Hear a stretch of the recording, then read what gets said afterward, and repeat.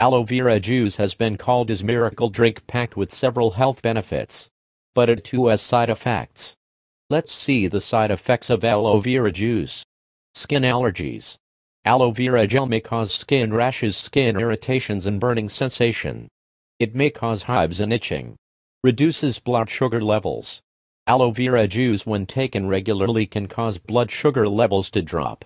So it is not advisable to take aloe juice for hypoglycemic patients. Since aloe juice interacts with certain medications of hypoglycemic patients, the hyperglycemic patients must take aloe juice under the supervision of the doctor. Irregular heartbeat. Aloe juice lowers the potassium levels in our body. This leads to electrolyte imbalance and irregular heartbeat. Also causes weakness and fatigue in heart muscles. Hence it is not advisable to drink aloe juice for heart patients. Muscle weakness. The potassium-lowering nature of aloe vera juice leads to muscle weakness.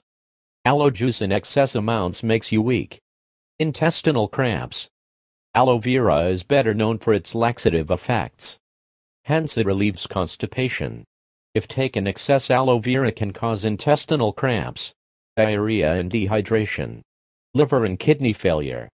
Some studies suggest that consuming aloe vera juice excess causes liver inflammation and kidney failure.